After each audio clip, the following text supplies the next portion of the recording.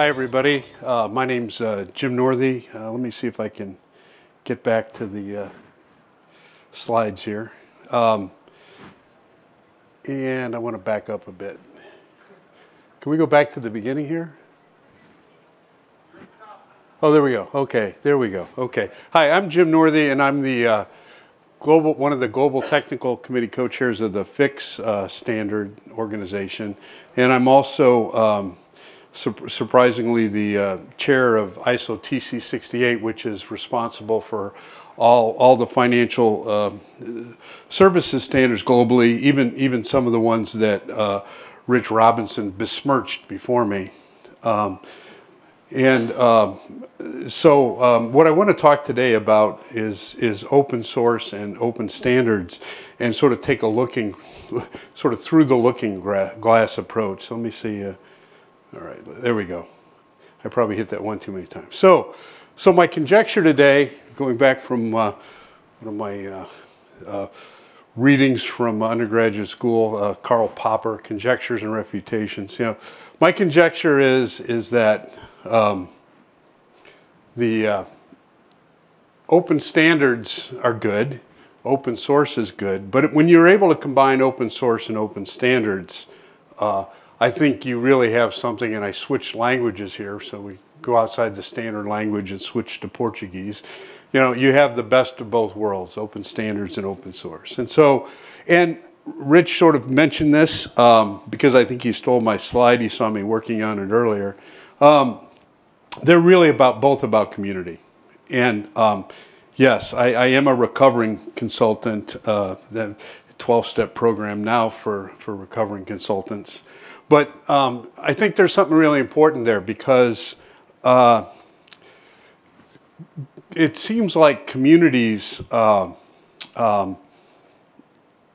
know when you're in a good community, but most people don't introspect and take a step back and actually think about what makes up a good community. And I think Rich has made a very good point.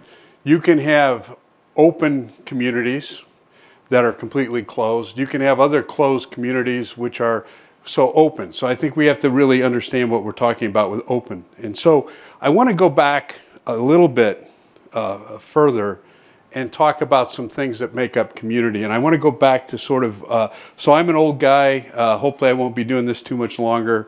But I started reading, and I came into the industry in the 1970s. It's just a really great time for technology innovation. And one of those books was The Psychology of Computer Programming. And these titles still have relevance today, even though they're part of sort of our history. Peopleware by Tom DeMarco, Cathedral and Bazaar, of course. That's probably why we're here. But there's a book that I think I would recommend anybody who's interested in creating a viable, open community that can actually produce. And that's a book by Peter Hintjens named Social Architecture. If any of you don't know Peter's name, unfortunately Peter passed away a few years ago. Peter was one of the key architects of something called AMQP, which is still important. But he left AMQP, and he left AMQP because of the community issues and around that. And he created something called 0MQ, and I don't know if anybody's familiar with 0MQ, but he purposely used 0MQ to also research sort of the social psychology and how to build effective communities around open source and open standards. So I recommend that book to you. And then also The Mythical Man Month by Fred Brooks. How many of you have heard of The Mythical Man Month, the book? Oh, that's pretty good. There's a bunch of old people too in the audience with me. Good. So, you know, so where to start with this community? And some of the themes that you take away from Social Architecture book are: one, start with a compelling problem. Start with a problem that people will want to work on even if they're not paid. All right? Start with something. If you don't have a compelling problem or something that needs to be solved, then you might as well stop. The other thing, and this really goes to the heart of why I think the FIX, how many would argue that the FIX protocol was reasonably successful? Anybody? Show of hands, FIX was fairly successful. It's 27 years old now. You have to establish some sense of fairness and this word openness, where your contributions can be heard. You're not going to be biased to one person. One person in a dominant role can kill an open source project. We've seen it time and time again. Open standards. One entity can dominate and control standards to where people won't participate anymore. So there's a key structure, and fairness shouldn't be a default thing. It should be put in design. And when the FIX organization started, we had Solomon and Fidelity. We had a buy side and a sell side, and said, why are we all going to build all these interfaces as we're starting to move away from the telephone and moving to electronic trading? And what they decided to do is, when they said, all right, we got to have an organization around this, they had, here's a buy-side leader, here's a sell-side leader.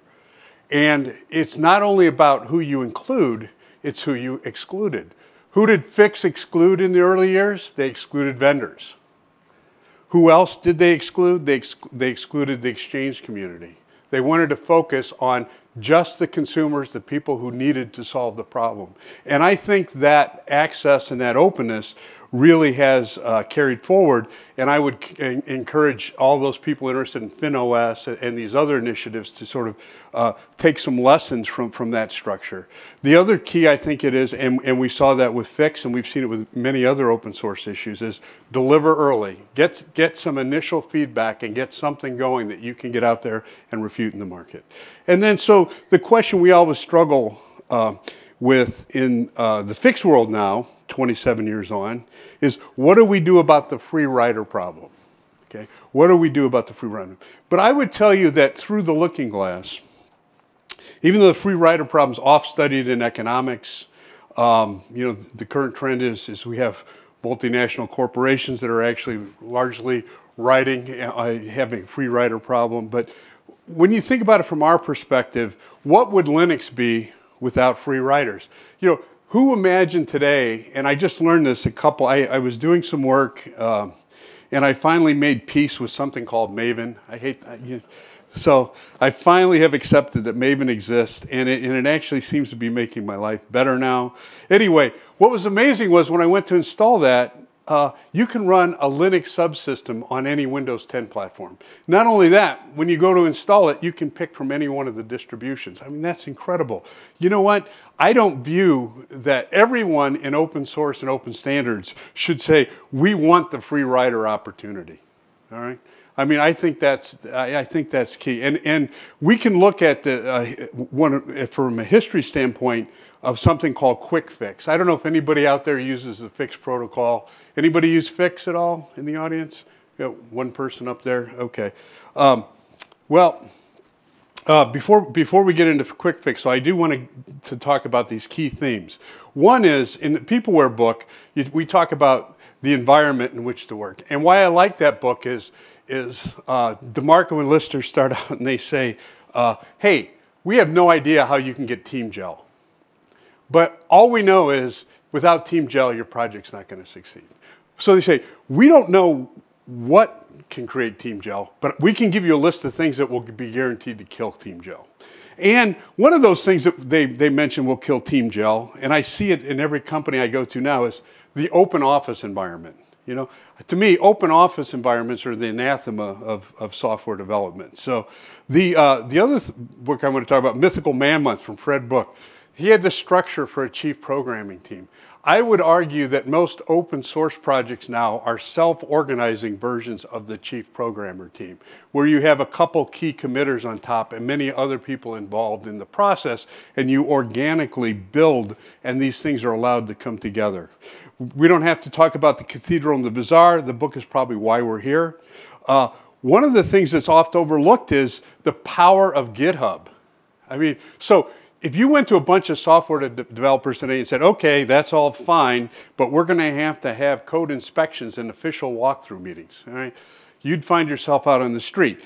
On the other hand, if you say, okay, we've got a few key committers, and if anybody's going to commit something, they're going to have to do it by way of a pull request, which basically is a code walkthrough. They'll say, oh yeah, that's great, pull requests are cool.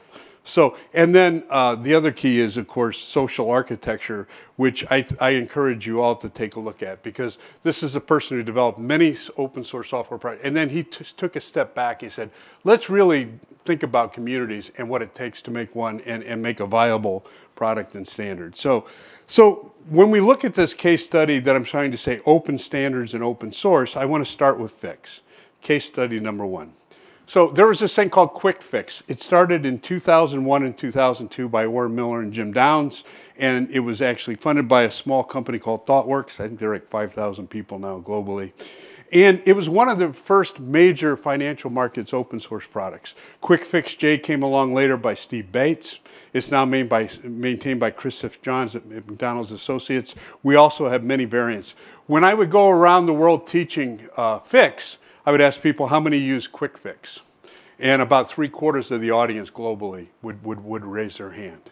And so the question is, in the FIX organization, there's our standard on the web page, and here's the Quick Fix page.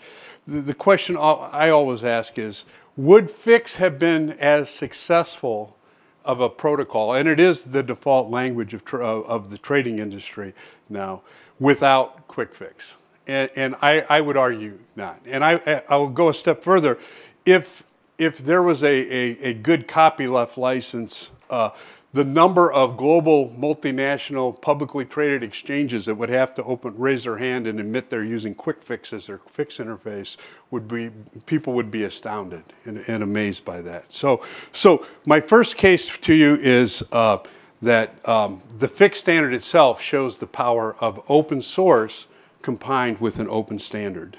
And then the next case I want to start to talk about is this is an anticipatory standard, meaning we're trying to build a standard, is something called FIX Orchestra.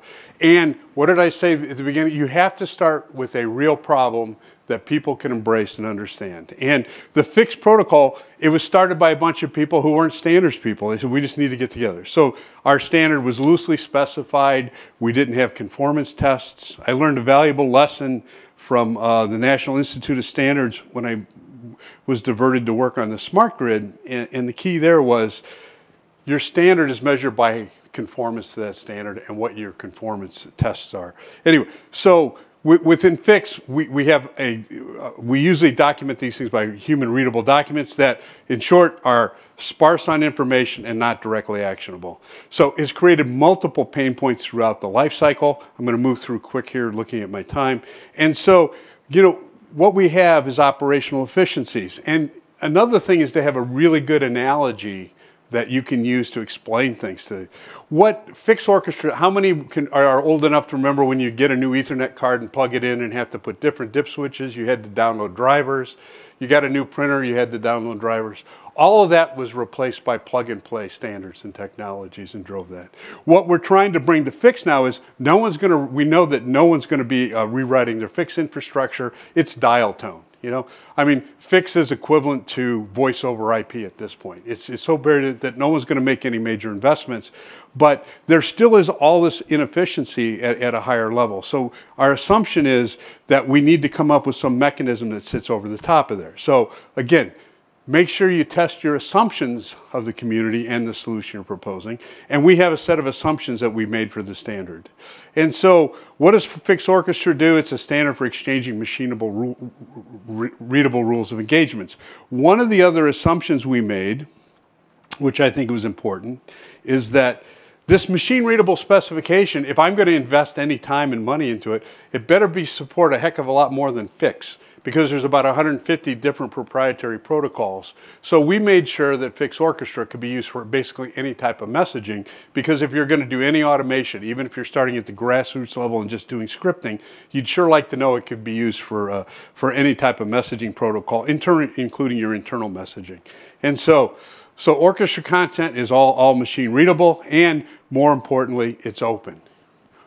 Open source and open standards. And coincidentally, you know, this event's being sponsored by GitHub, but we're moving all of our technical standards to GitHub, and that wasn't a novel idea. We followed the W3C, which moved there using Markdown and publishing. So, you know, we're not beyond glomming onto any good idea that we see out there. So another case study, FIX latest. We actually ended up with a problem where we made a couple decisions to break backward compatibility.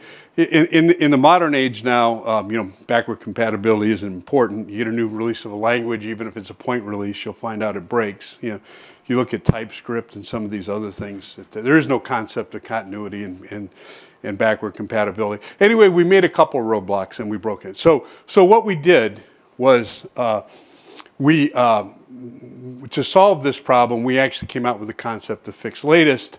And again, we're refactoring the specification every time we extend it. Any new tag, any new field, any new message that gets published. And if you look at the open source places, again, open source, we use GitHub Markdown. We use Pandoc to convert these into those pesky documents that humans like to see, those PDF frozen in time documents. Orchestra, open source, open standard. Orchestra tools that we put in the open source, and then we also have some Orchestra tools that are available just to the community. And the next one I'll talk about is a third case study, is something we call Conga. The issue is that FIX is the language of trading, but not many people are very interested in having session level protocols and having to have a FIX engine. So what we did was we created the Conga proof of concept, which takes the FIX latest data dictionary, that's all the hundreds of messages available in FIX, or FIX 2.4.2, please don't use that anymore.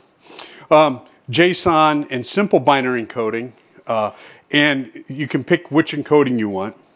And it runs over our FIX high-performance session layer and WebSockets. So in this demo, which is available on Apache 2.0, we threw in something just a little extra to make it interesting.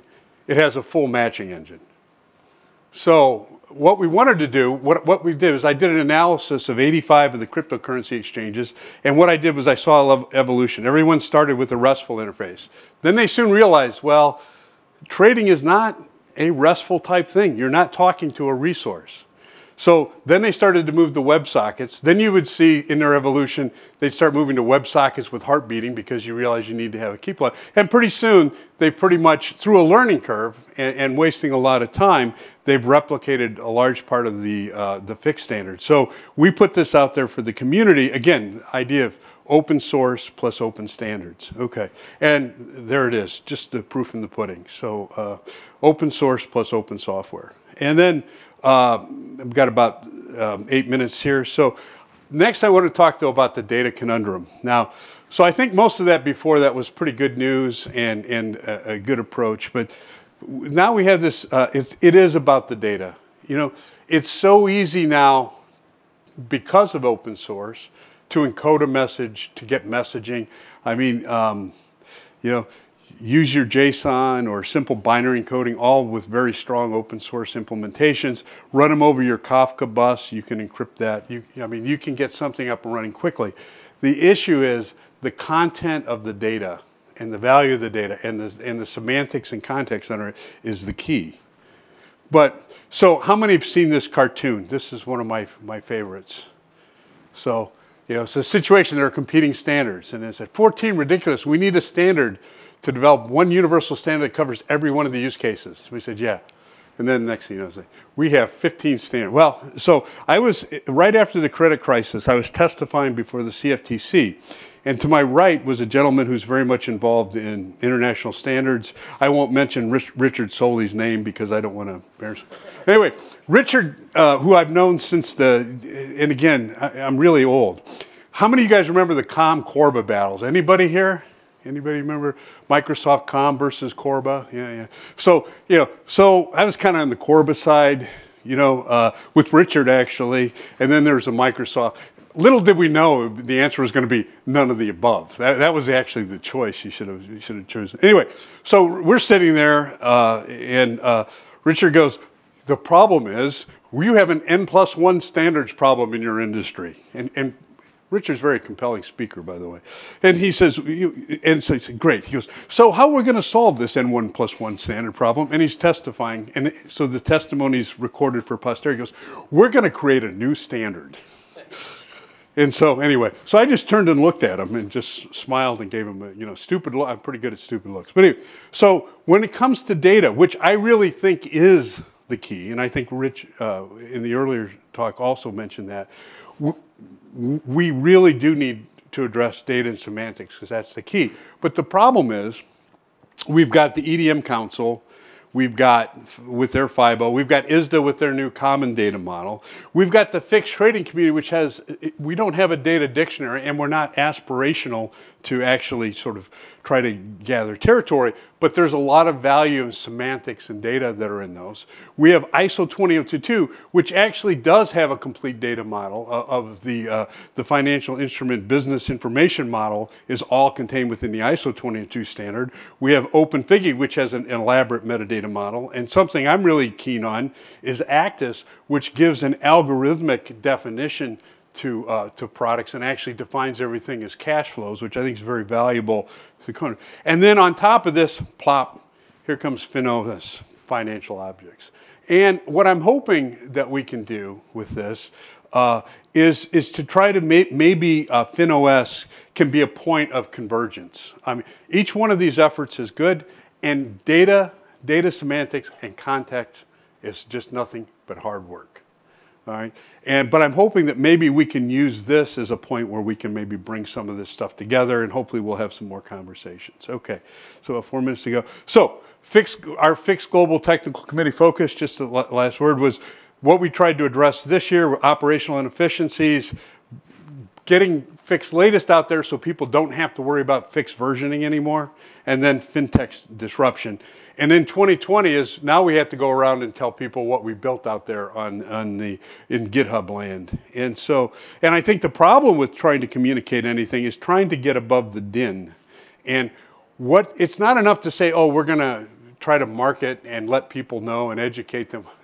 The problem is that, and if you haven't seen this movie, you need to see this movie, right? It's called The Bit Player. It's about Claude Shannon. And he came up with the fundamental information model as a part of his master's degree thesis. What's happened at this point now is there's so much information. All information is noise. And so it's not enough to say we're going to go out and market education. It is really difficult to communicate anything out there with the level of information. Our brains aren't designed to take on all this. So everything comes in like static on the radio. Jim White's song. So fixed trading community and open source.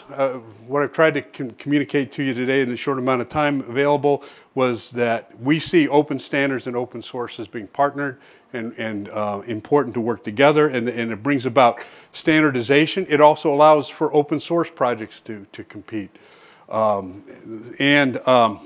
This is our overall technical stack as of August 2019. Why data becomes important is, look, we have several application layers, but then we have multiple messaging codings. We have multiple messaging session layers over multiple transports. And the key here is that it's the data that rides across all these things that is what's important. And it's interesting. What's really good is that many of the FINOS sponsors and founding organizations are the same ones that support the fixed trading organization. So we have 2 minutes and 3 seconds left. Any questions about FIX and where we're going? Any comment? Yes, sir.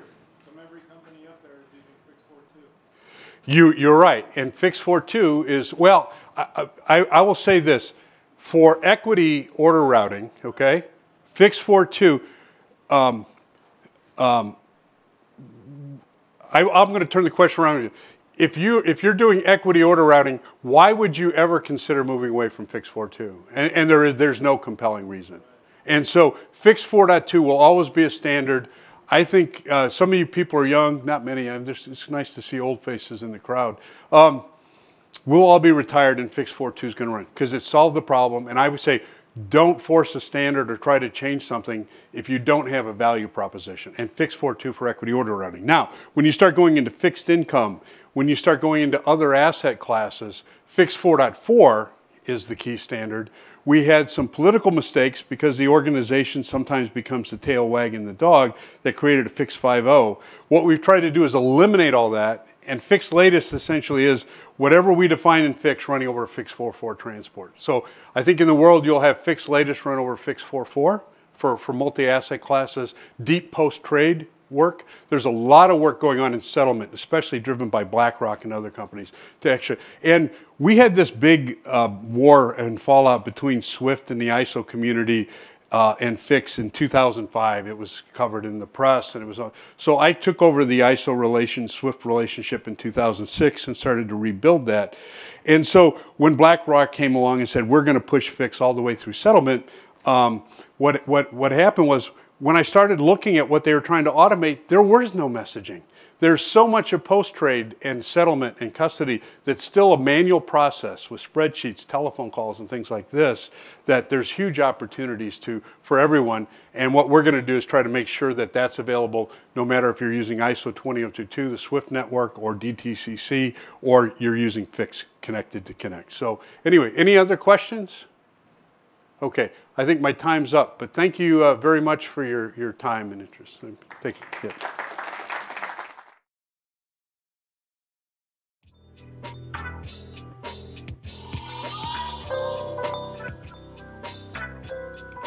Yeah.